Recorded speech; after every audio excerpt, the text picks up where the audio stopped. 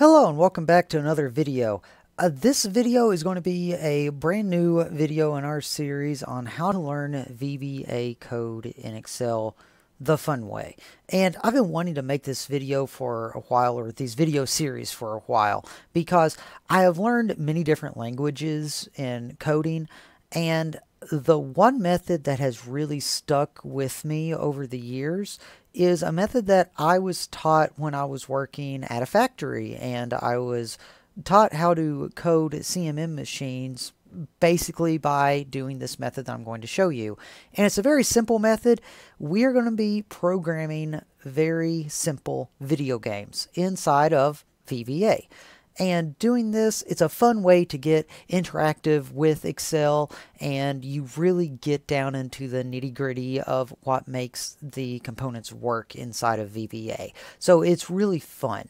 Now, these lessons, they are for everyone from the beginner lessons of VBA all the way up to the skilled programmers. So if you'd like to just look at this in a different way, or maybe you just like to learn very simple ways of doing things, or maybe you're just jumping into VBA for the first time, these videos are for you.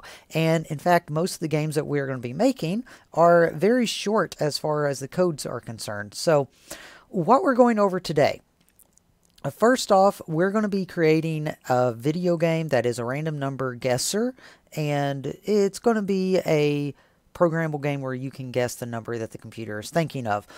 Now, this is a very simple code. It's only about 50 lines of code long, and I'm going to be stepping you through the entire process of how to do this. First off, what we're going to need to do, and if we look on our outline right here, we're going to have to enable the developer tab.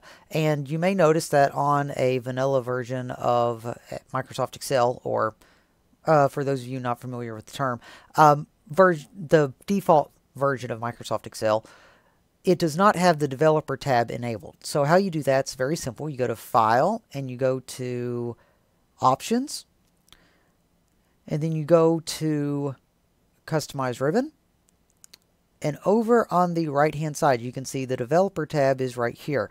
And if you check that on and hit OK, you'll notice that a developer tab was populated up at the top. Now, this is not needed right away, but you will need to have this enabled for later on. So that's what the developer tab looks like. So now what we're going to do, we're going to go ahead and we're going to open the Vba Editor. And how you can do that, you can either click this Visual Basic right here, or you can hold down Alt and hit F11 on your keyboard. It'll pop up the same thing. So inside of here, we're going to need to populate something called a module, which is where we're going to put our code. So we right click right here on our workbook, we go to Insert and Module. And right here is a blank module for us to put our code into. Now, I previously have this code copied over on the other side, so I'm going to copy and paste it right here. I'm going to step through what all this code is.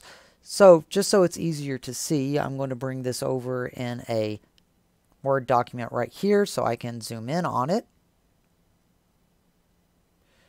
Okay, and this is exactly the same code that we have over in our Excel document. So what this right here, dim, is what you want to say whenever you're trying to declare something. So if you're declaring something, for instance, the starting num, which is going to be the number that we're starting with, I'm going to type in dim and then starting num, and I'm going to say what it is. So I'm going to declare the variable starting num as integer.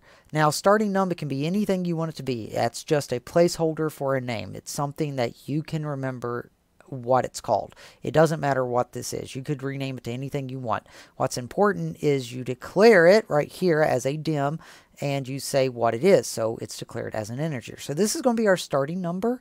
This is going to be our ending number. So we have that declared as an integer. This is going to be the random number that's generated by the machine, and it's also declared as an integer. And this is going to be our previous number, so we can remember where we're at, and we can say if we're getting closer or farther away or something along those lines. Now, all of this is declared before we start our actual program. So this is declared way before.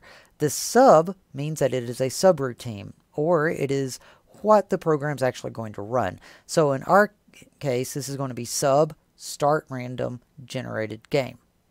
And this is the program. So as soon as we click our program and we start running it, it's going to declare the starting number, and we're going to say the starting number is 1. That is the lowest number it could possibly be. Our ending number is going to be 100, so that is the highest number we want it to be. And you can change these to be anything you want. So let's say you want to have the random number generator be in between 2 and 10. You can change that right here. Now the random number, we always want to start back over at 0, so it doesn't have a value. And the previous number, it wants to be 0 as well because, again, we haven't put in a value yet. Now this little bit of code right here, it's actually kind of frowned down upon in the programming world. It basically says that if there's an error, just go on to the next code. In actuality, you want to set this up to have a catch on there to where, hey, why did it trigger an error? Let's try and fix it. Let's send an error message, something like that. But for this tutorial, we're just going to leave this alone as on error, resume next. Okay, now inside of the program, once we click, so the start game generator, we're still inside of it, we are going to have an if statement. And if statements work like this. We are going to say that if something that we've previously declared, for instance, the starting number, so we're going to say that if the starting num is equal to 1, then, and then we're going to continue this code right down here. And whenever you do an if statement, you always want to end the statement so it knows, hey, the statement is ending right there. So that's an example of an if statement. Now, this is just a standard one layer if statement. If you want to go even further, you can even say else.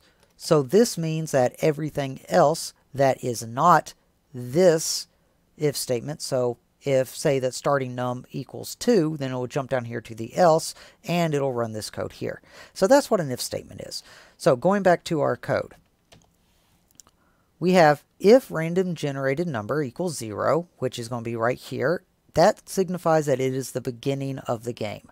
So if it equals 0, then the random generator equals, and this code right here is the code that is used to generate a random number.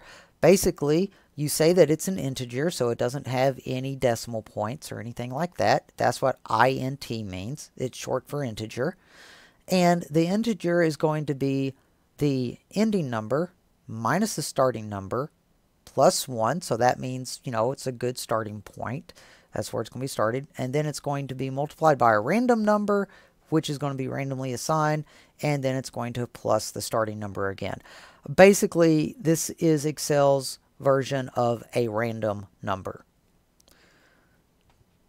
Okay, so if the random generated number is 0, then we're going to come down here. Go to the next one. We are now going to declare a Boolean, and I don't know exactly how to properly say that. It's either Boolean or it's Boolean or something like that. I'm not really for sure. I've always said it to be Boolean because that's the way I look at it. It basically means a true or false statement. So it's either a yes or a no. So dim got it. So I'm declaring got it as a true or false statement. And then I'm going to say that got it is false.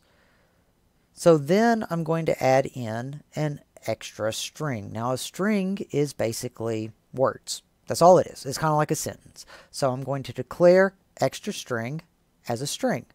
And then the extra string equals 0 or equals nothing. And I'll explain that right down here.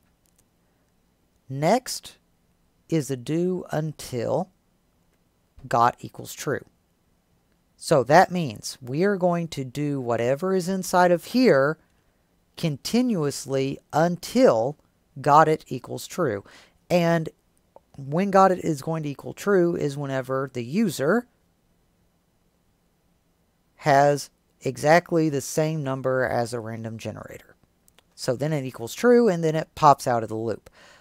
So inside of this loop, this section right here, the dim result as variant, this is what we're going to be using to declare if the number that was generated is correct. And it's going to ask for the user to input different numbers.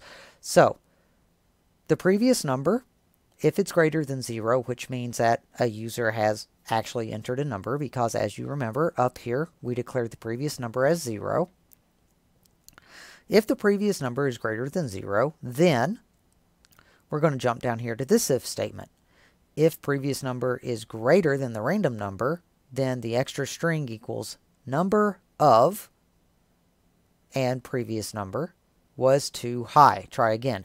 That basically means that if the previous number was a higher number than the random generated number, it's going to have this extra string say number of, and then whatever you typed in was too high. Try again.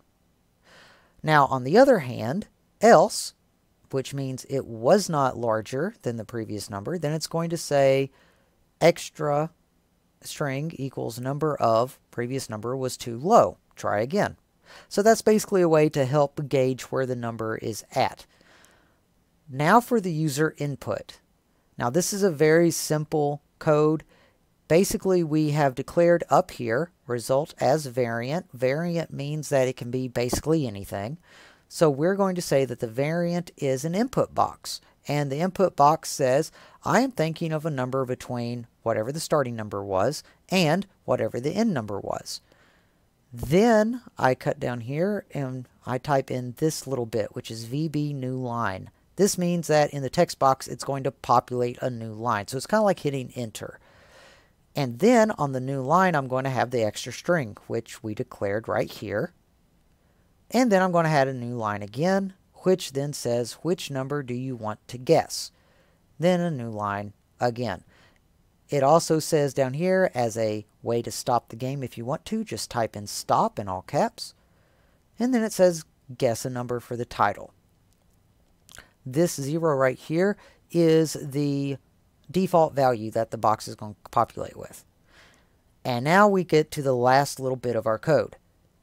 If the result, which we declared right up here as being the user input, is not, that's what this means, is not the random number, then GotIt equals false, which means we are going to keep looping this until GotIt equals true. And then the previous number equals result. So we can later, whenever it populates again, we can calculate the previous number and see if it's higher or lower.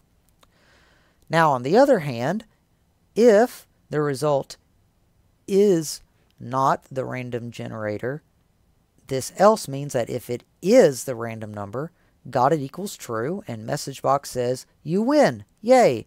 And then down at the very bottom, the last of it says, if the result equals stop, then exit sub. The last line is loop, which will tell it, hey, this is still in the do statement, so we're going to loop right back up. And it continues the code. So let's see what that looks like over here. This is all of the code that I previously mentioned. It's all broken down. You can see the colors of it. And the final step that we are going to do, we need to go back into Excel right here, and we need to go into the Developer tab, and we need to click Insert and Button. And what this is going to do, this is going to allow us to select our macro that we have just made, StartRandomGenGame, hit OK. And whenever we click on this button, it is going to start our random number game. So if I click off of here, all I have to do is click this again, and there we have it. We have our game. So I am thinking of a number between 1 and 100. Which number do you want to guess? Type stop to end game. So I'm going to type in 10, and we'll see what that looks like. 10, it says, I'm thinking of a number between 1 and 100. The number of 10 was too low. Try again. Which number do you want to guess? So I'm going to try 90. Hit OK. And as you can see, it says number of 90 was too high. Try again. So this is our random number generator. And you can continue on playing this game. You can see that it's in between 50 and 90. So yeah, this is a very simple game, about 50 lines of code, and it can really show you what you can do with just a random number generator. Just a few lines of code in Excel. You can make a, decently fun game. So let's see if I can get this number correct. 70. Okay, so it's 71. There we go. You win. Yay. And then that's the end of the game. I hope that this video has helped you. I hope that you've enjoyed it. We'll be back again with another video and a little bit more of an in-depth game. Now, this game was very simple. I probably went through it a little quickly. I hope you were able to follow along. The source code will be down in the description below. You are more than welcome to try this out for yourself. If you like this video, like, subscribe, leave a comment. It really helps us out. And if you really hated this video, then share it with all your friends and let them watch it. Until next time, thank you very much for watching, and I hope you have a wonderful, fantastic day.